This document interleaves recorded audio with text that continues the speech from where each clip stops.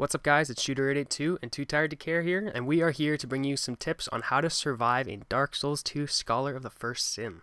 We're back in Dark Souls. I just recovered from Bloodborne. Oh, joy. Well, that's what we're here for, is to help people get the most out of it and to get as far as they can before they break their TV. Alright, so first off, we are here in the Forest of the Fallen Giants. This is usually the first place that you're going to get to when you start Dark Souls 2. I almost said Bloodborne.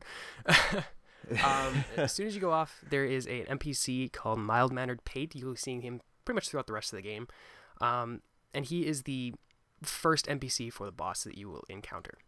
Alright, so the last giant, he is generally the first boss that you're going to see in the game. I put some resin on there. The thing with most of the bosses is that they are weak to certain elements. So magic, lightning, dark, etc., etc.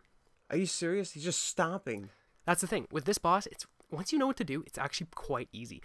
With this boss, you really want to stand right behind the heel, because that will actually trigger the attack of just a stomp. He has a lot where as you can see there, he ripped off his arm, and he uses it as a weapon. But if you stand in front of him, that's what he does. But see, if you stand right behind his heels, then that will actually trigger those specific attacks, which are extremely easy to just back away from. You just keep doing that. You don't even really need a shield. There's my awesome face, by the way. I thought you like that.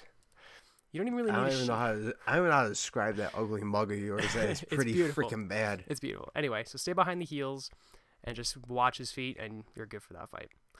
That's the first boss done. Now, second one, the Pursuer. He is very intimidating, I guess is the best way to say it. Giant dude in armor.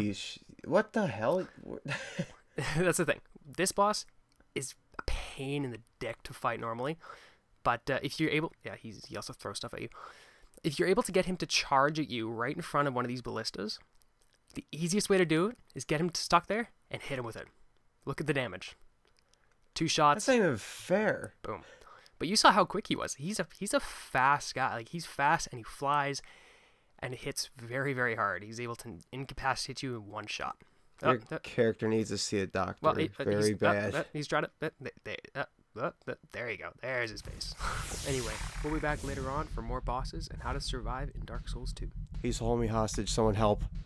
Yeah, I'm totally coming out.